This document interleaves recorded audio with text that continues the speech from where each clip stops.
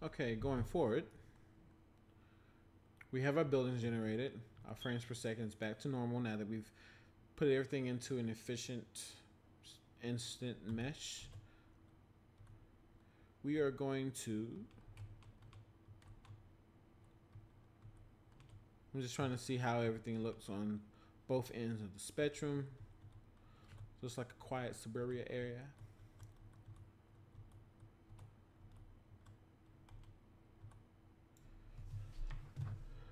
So I'm gonna make sure that I have enough splines for my road, so I have a good curve in my road before I place this down. Some of it's going on the land, that's okay, because we're about to bake that information. That curve's a little bad, so there's a 20. Actually, I might need to do less than that. There we go. That actually looks okay. Set it back down to 5. If you put too many on there, the road will actually kind of buckle into itself. I'm just using the mesh spline, which I've had some off and on results with.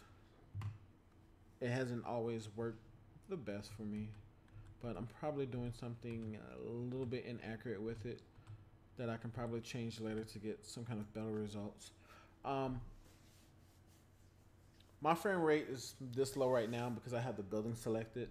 I've actually noticed that if you have something selected with a lot of geometry, I guess highlighting the information actually causes a slowdown. But I've had good efficiency with this. So what we're about to do now is actually apply the spline information that we have for each of the buildings, for each of the, for under the buildings, as well as on the side of the buildings. We'll have to add the terrain information to it so we can get a nice smooth transition for all of this. I think at this point I might need to move the buildings back a little bit because I see some of those stairs are actually overlapping the road spline. So building width, that's terrain information.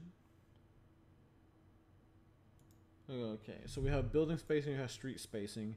I'm actually going to change this to probably 6,000.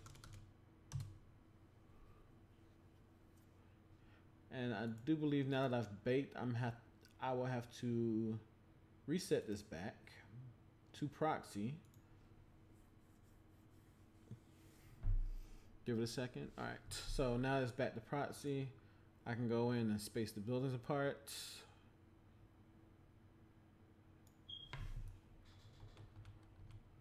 I see something that I kind of don't like here. There's a mansion here, and it seems like it may have an overlapping issue, but you can't fully tell until you actually get the actual building there. So what I'm going to do real quick is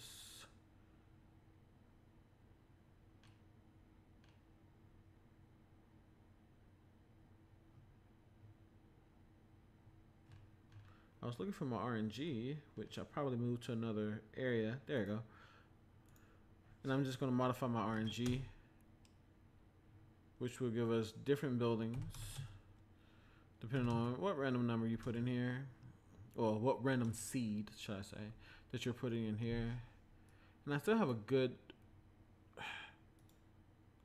cluster of buildings right here at the point where I just don't want them to be. They're just too close together.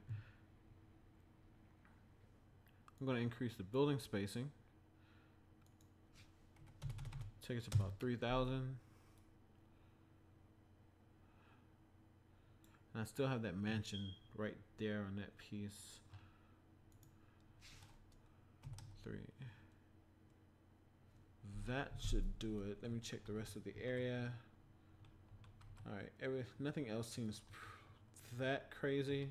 We actually have a mansion on the top of, at the very top of the hill, which is kind of desired, I guess. Mansions seem like they should be pretty high in the thing, you know. if you believe in that social status BS.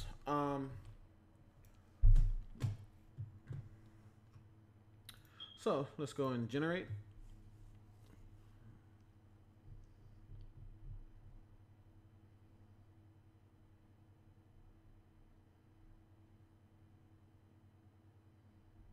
The editor really doesn't like when you heavily create and destroy objects.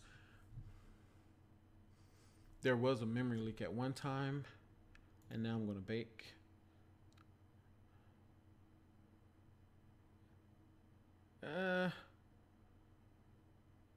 That seems pretty far.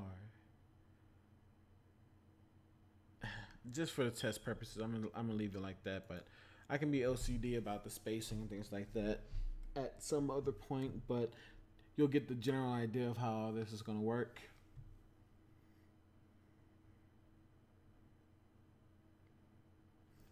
All right, so now that we're at our dormant state, I might want to explain this real quick. When you actually change these states, when you click generate, it pauses and it will automatically send the drop down to the next state once it's actually done. So when you click proxy, it destroys everything. When you click generate, it will generate all the tiles for all the buildings and then automatically go to tweaking. You should never have to click tweaking state. Same, likewise with bake. Once you click bake, it will bake all the information that was generated in the generating state and then automatically go to dormant. You should never have to click tweaking or dormant state. And if anything, just always start at proxy, go to generate, and then from generate to bake. All right, so now we're on our dormant state.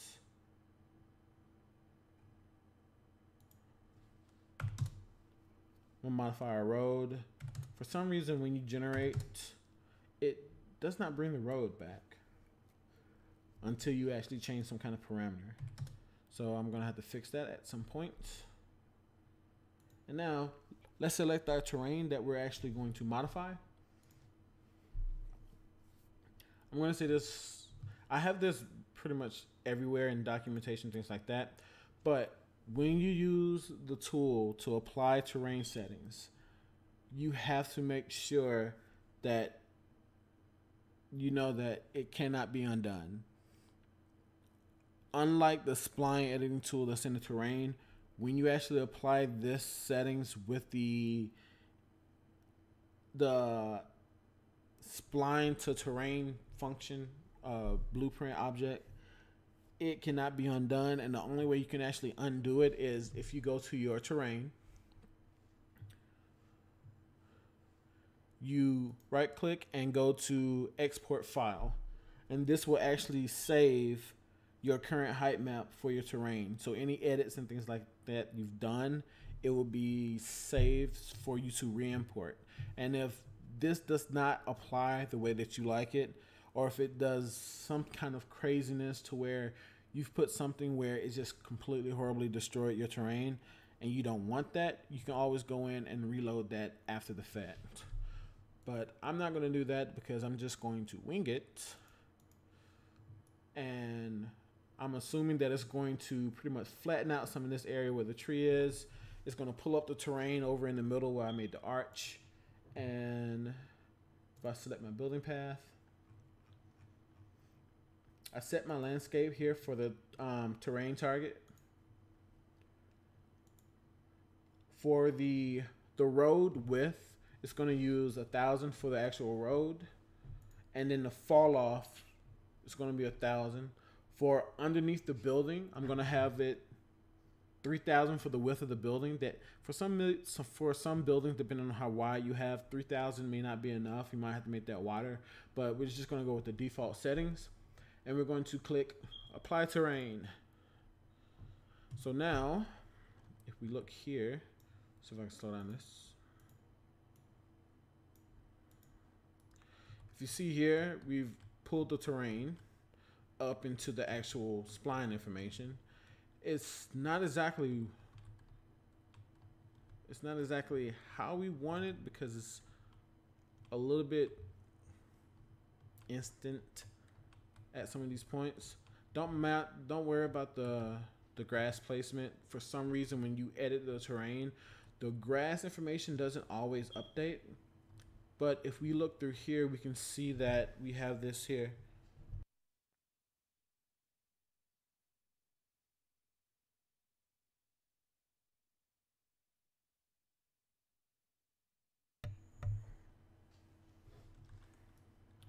So, and we have some bubbling going on. I'm going to expand some of these settings. The road fall off, I'm going to make it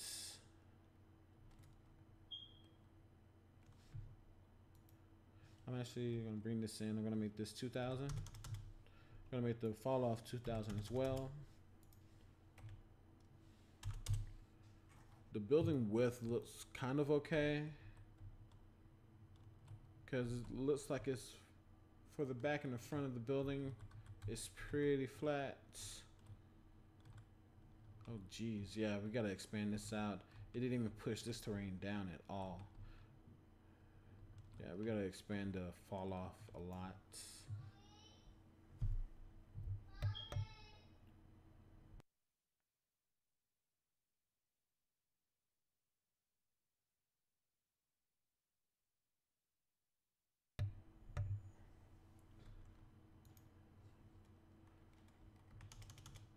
I'm gonna make that 5,000 and reapply.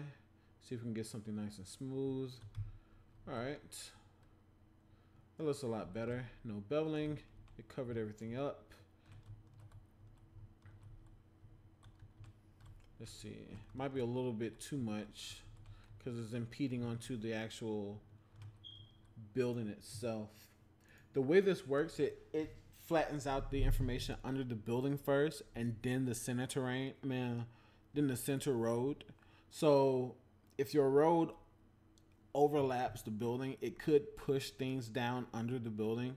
Well, it could push the information above or under the building depending on where the road is in reference to the building. So I'm just going to back this up a little bit to 3,000.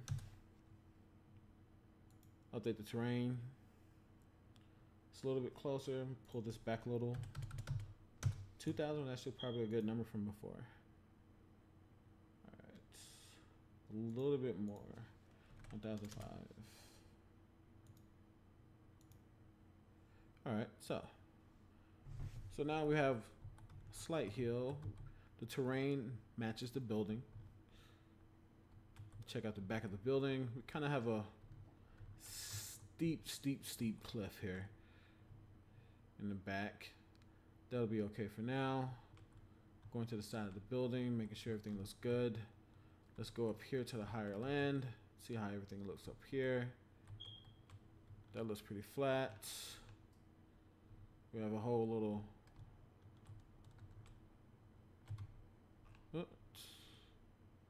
it's almost kind of hard to see because we have the floating splines and it's messing up my eyesight. Okay, that looks pretty good.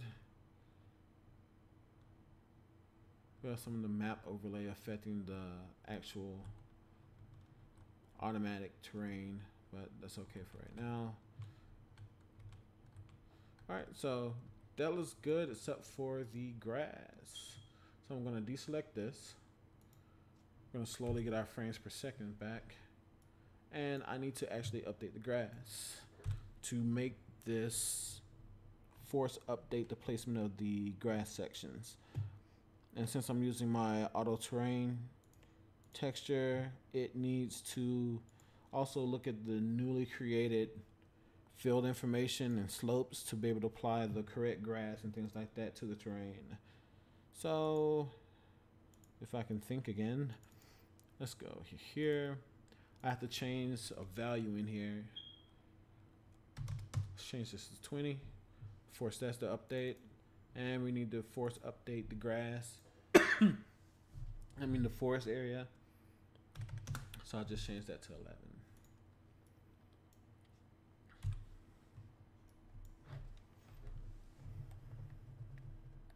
So now everything recalculated. Okay, that can be painted. I thought I had texture for this for us. Let's select this again. Just another thing is everything is parented still to this path builder. So as long as you don't mess up any of the linkage, anytime you have to come back and recreate anything or just resimulate something to regenerate the path, you should be good for the cleaning up process.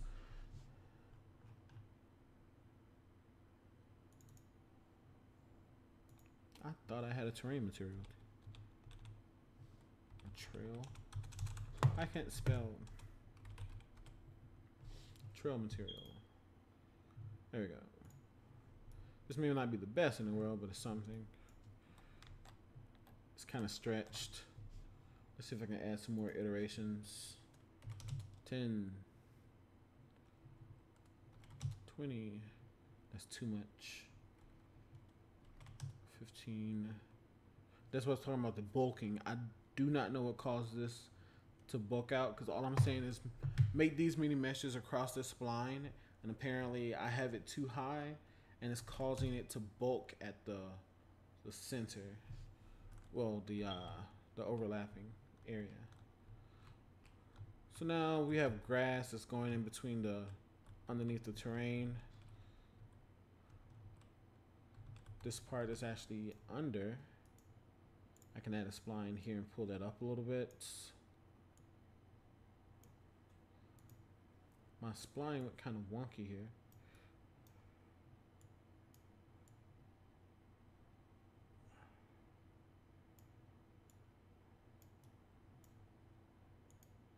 I'm being a little OCD about this, but I'm just trying to show the general process of tweaking this, because I know I haven't covered this in the past when I've released this. When I released this for experiment sake, so at least I can show off how to use it and how to tweak it and things like that here. I'm gonna lower this back to the ground.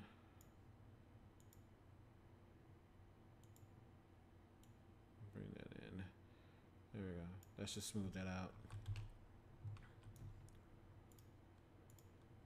And I can go in and paint trail information under here so that way it can get rid of the grass. Just get rid of the grass all under there just by painting trail information. So that way everything can just blend together properly without grass coming up through the mesh. It's a pretty thick mesh. It's probably not the best thing to use in the world.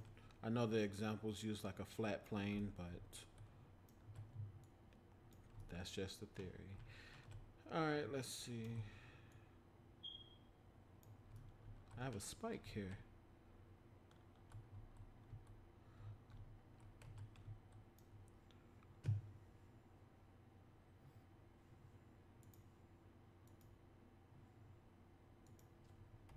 Change that to 11. There we go. But that's pretty much it for creating this here. And this usually just needs its own little tweaks and things like that to be able to apply everything better. But you get the gist of how everything's working for this, so you can come in and do whatever you need to do to make everything work correctly. And I really messed up that spline.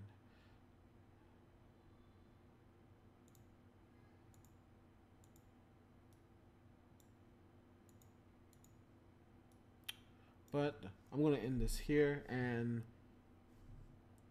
clean this up. And once I finish this, I'll come back with the next video for adding more stuff to this. NPCs, enemies, and things like that.